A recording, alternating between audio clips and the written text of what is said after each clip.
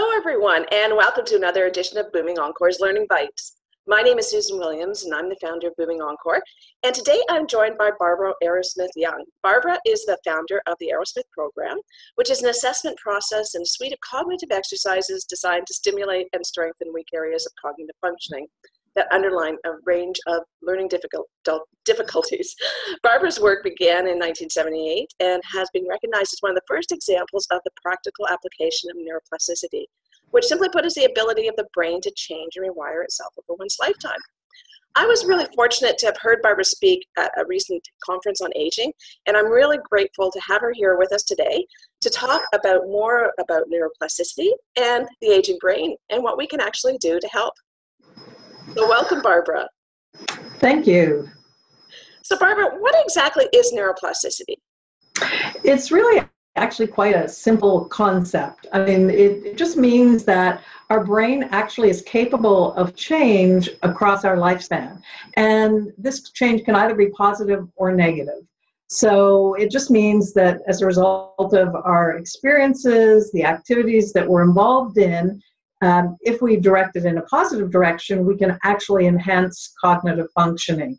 So we know that we can grow new neurons, which we didn't know for a lot of years. We know that we can increase dendrites, which are the branches on neurons, which makes for more efficient neurotransmission. So we can do a lot of things in our life that actually will enhance the functioning of our brain. And our brain, we know, is critical not only for learning, but it's critical for our ability to relate to the world. So, you know, our understanding of ourselves, our understanding of other people, our understanding of the world, it actually is also related to well-being and feeling good about ourselves. So the fact that we can actually change our brain in a positive direction through our activities and our behavior, to me, is incredibly positive, hopeful, and optimistic, and as I'm getting older, is also very positive that we can do this across our lifespan.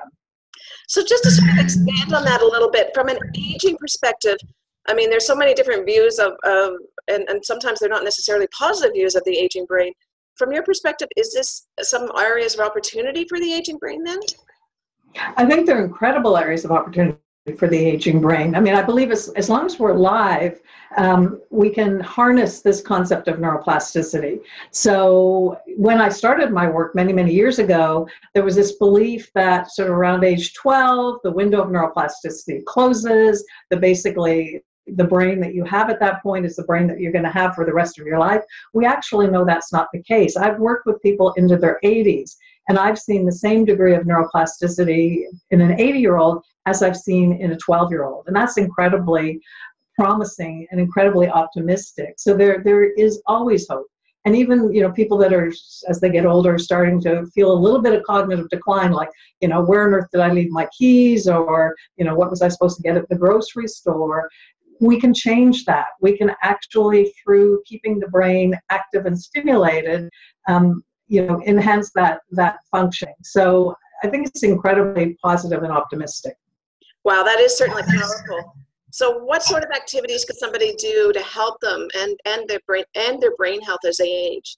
Yeah, so there are certain fundamental principles that drive neuroplastic change in a positive direction. I mean, the first thing is find something that you actually enjoy, because if you're going to be doing it and you want to sustain the activity, it should be something that brings you some kind of joy or pleasure. So the first principle is what I call active sustained engagement. So it really means that you need to pick an activity that you're going to do over a sustained period of time. It would be really nice if we could change our brain, you know, 1 minute a day.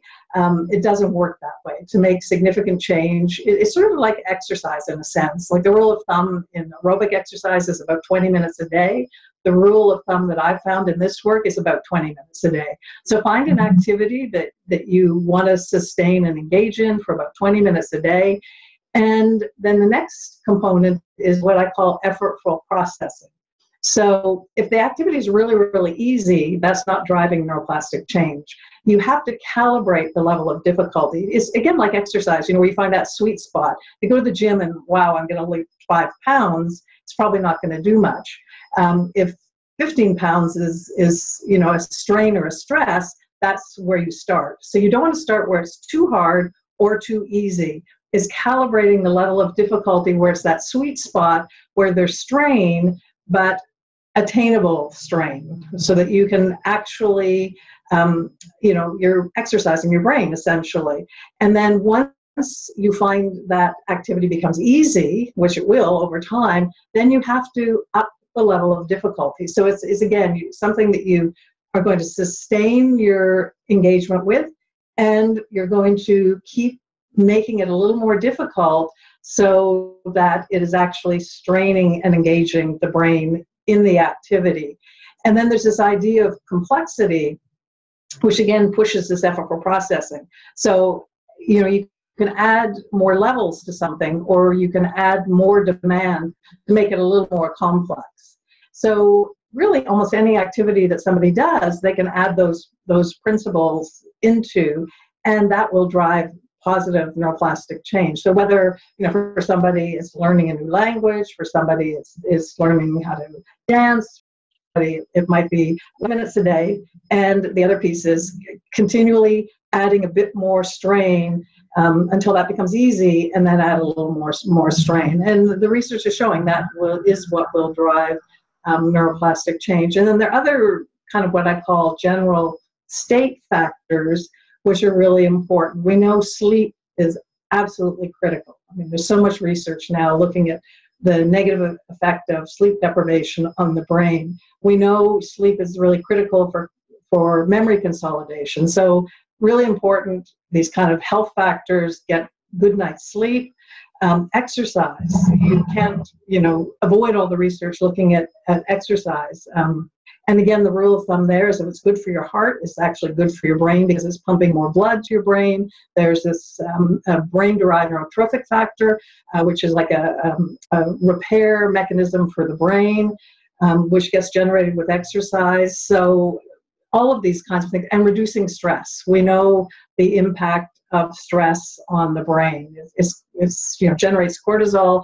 Cortisol you can think of as an acid bath for your brain, which is not good. So, practicing gratitude, meditation, all of those things are neuroprotective factors. So it's almost like CrossFit training for your brain. There's so many different things that can contribute, and actually doing all of these sort of things will help sustain your brain health, I'm assuming then. And absolutely, and it doesn't have to be complicated, right? Again, go out for a nice 20-minute walk a day in nature if that's what brings you pleasure. I mean, I think the critical thing, we kind of live in a society where we can be a little punitive and like everything has to be hard, right, for it to be good for us. Well, actually, it doesn't in this case. Like, find things that you enjoy and then put these elements into them. Like, there's research looking at just keeping a gratitude journal. 5 minutes a day actually is neuroprotective and positive for the brain. Going for a nice walk. They now, I think, call it forest bathing in Japan, right? You just go out and be in nature, which reduces stress. All of these things are really, really positive. So it doesn't have to be complicated. It actually can be quite simple. That's great news. So I guess the adage, no pain, no gain, doesn't necessarily apply to this. It's actually finding something you enjoy. So one, that you'll keep going, and two, that you'll actually, have the opportunity to extend the health of your brain by doing some exercises and things that you actually enjoy, which is great news.